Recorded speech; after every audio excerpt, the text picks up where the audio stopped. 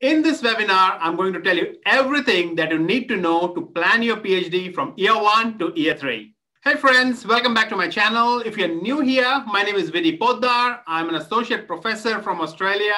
On this channel, I share videos for PhD students, postdocs, and even researchers who can benefit from my experience and become successful researchers.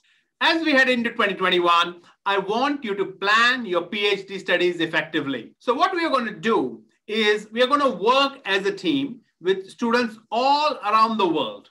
And we are going to come up with the world's most comprehensive plan for doing your PhD year 1, in year 2, and in year 3.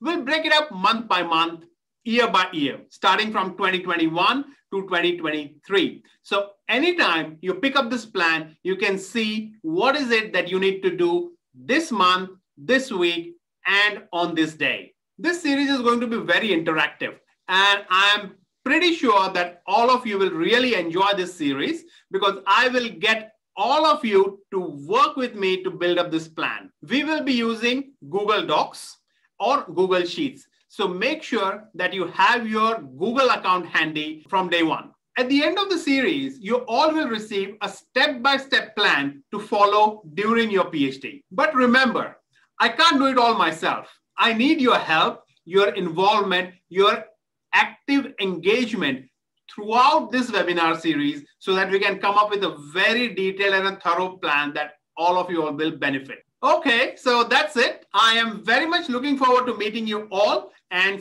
kickstart the series on 14th Jan this month. Till then, do check out my other free webinars. Last year, I conducted a webinar on how to write a systematic literature review for high impact factor journals.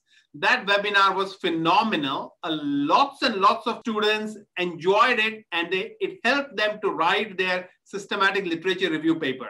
So do check that out. Very, very useful video. It's a 5-part series, so it'll take time, but do check that out. All right, so that's all from me. Hopefully, I'll see you again in my next video. Till then, take care and stay blessed. Bye-bye.